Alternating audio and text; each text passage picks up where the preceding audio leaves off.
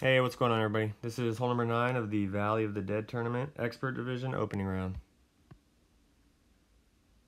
For our tee shot, we want to use an APOC level 4 and above and a Kingmaker ball. However, we're going to start off the shot with a quarterback level 9 and above, and we want to position ourselves at the P3 max line with the white ring touching the left rough.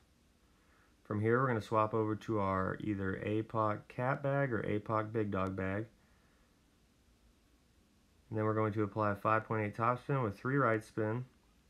And our adjustment is going to be P3 max plus 10% elevation.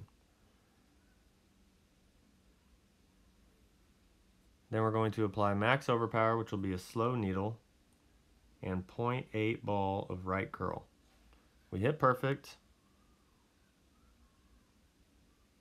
Ball's going to land in the fairway and bounce out and roll out for a drive distance of 365 yards. Alright, for our approach shot, like I said, you're going to want to use a cat level 4 and above or a big dog level 6 and above. That's simply so we have 180 yards of power. We're going to apply 3 right spin with no top spin.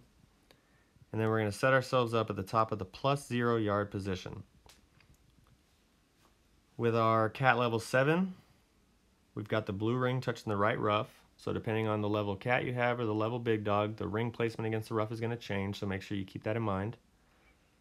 But you're going to be at the plus 0 yard position for any of those clubs.